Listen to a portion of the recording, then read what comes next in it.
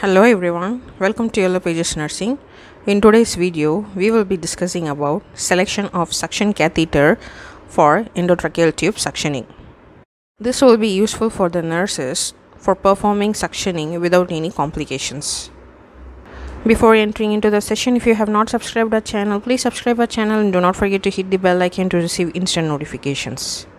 Let's get into the topic. Why to select an appropriate size suction catheter for endotracheal suctioning?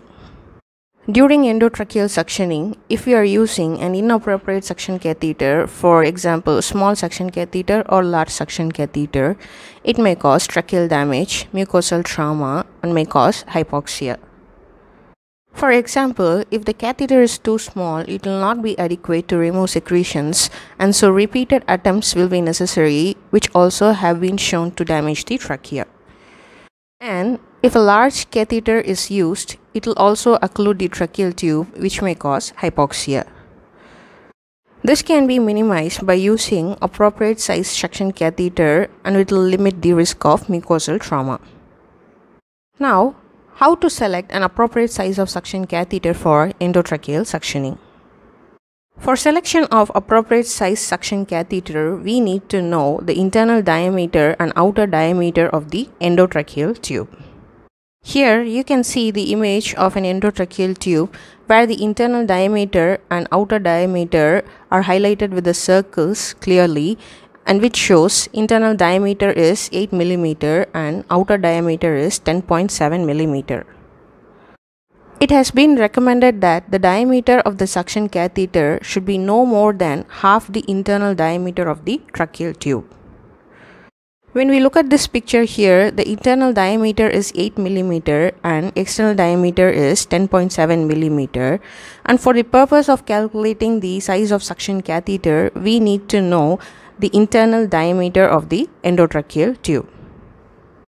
Now, formulas to estimate proper suction catheter size are internal diameter multiplied by 3 divided by 2, and then use next larger front size. For example, the size or internal diameter of the endotracheal tube is 8, so 8 is multiplied by 3 and divided by 2, which gives the answer 12. So we use the next larger front size, that is 14 front size suction catheter. Next formula is internal diameter multiplied by 2, then use the next smallest front size. For example, the size or internal diameter of the endotracheal tube is 8, and we multiply 8 by 2, which gives the answer 16. So we use next smallest front size, that is 14 French suction catheter. Another simple formula is internal diameter of the UT tube multiplied by 2 minus 2. For example, internal diameter of UT tube is 8, so 8 multiplied by 2 minus 2 gives the answer 14. So 14 French size suction catheter is used for suctioning. So these are the three formulas to calculate the appropriate size of suction catheter for suctioning, and you can use any one of these formulas. And remember, this can be used as a preliminary step before performing suctioning for the patient. Check the endotracheal tube size of the patient and then calculate the appropriate size suction catheter using any one of these formulas, and then you can arrange the articles. So here you go with selection of appropriate size suction catheter for endotracheal tube suctioning. If you find this video useful, please like it, share it, and subscribe it, and do not forget to hit the bell icon to receive instant notifications. Thanks for watching and have a nice day.